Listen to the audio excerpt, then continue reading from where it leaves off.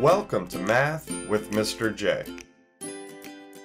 In this video, I'm going to cover how to solve one-step subtraction inequalities. Now, when we solve inequalities, we want to isolate the variable, get it by itself on one side of the inequality. We do that by using inverse operations, opposite operations. Basically, we use an inverse operation to undo another operation, and this will isolate the variable. So this is just like when we solve equations. Let's jump into number 1, where we have y minus 2 is greater than 5. So we need to solve this. We need to isolate the variable of y.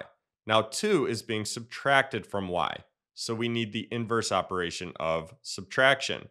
The inverse operation of subtraction is addition. So add 2 to the left side of the inequality. Whatever we do to one side of an inequality, we must do to the other in order to keep it balanced. So add 2 to the right side as well. Now, as far as the left side, these 2's cancel each other out. So y is now isolated. We have y is greater than, and then on the right side, 5 plus 2 gives us 7.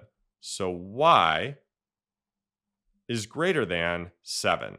And that's our answer. So any value greater than 7 is a solution of this inequality. It makes it true. And let's check a solution to make sure we are correct here. Now, we can't check every value greater than 7. That would be impossible. We have an infinite amount of possibilities as far as solutions, values that make this inequality true. So what we can do, we can check one value, or more if we would like, to see if this works. So we need to use any value greater than 7 here and plug it in for y. Let's use 12. So plug in 12. We have 12 minus 2 is greater than 5. 12 minus 2 gives us 10.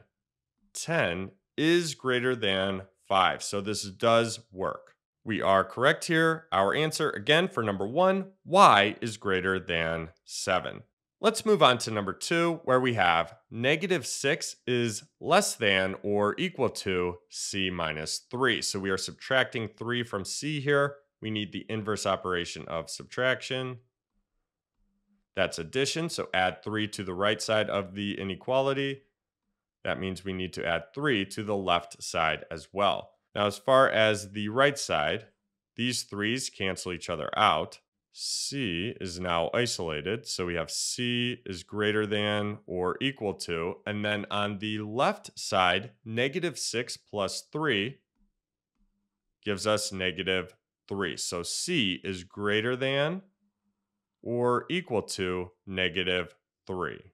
Now, one thing we can do here is rewrite the inequality with the variable coming first. It can make it easier to work with inequalities, so keep this in mind. And all we need to do is flip it. So we need our variable c, and then our symbol, we need to make sure is going the correct way. So it's opening up towards c. We need c to be greater than or equal to -3.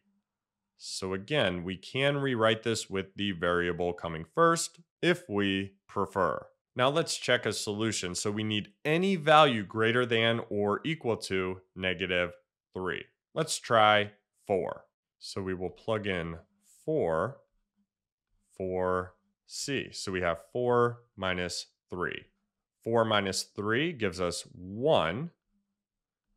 And -6 is less than or equal to 1, so that does work. Our answer for number 2, c is greater than or equal to -3. So c can be any value greater than or equal to -3. So there you have it. There's how to solve one-step subtraction inequalities. I hope that helped. Thanks so much for watching. Until next time, peace.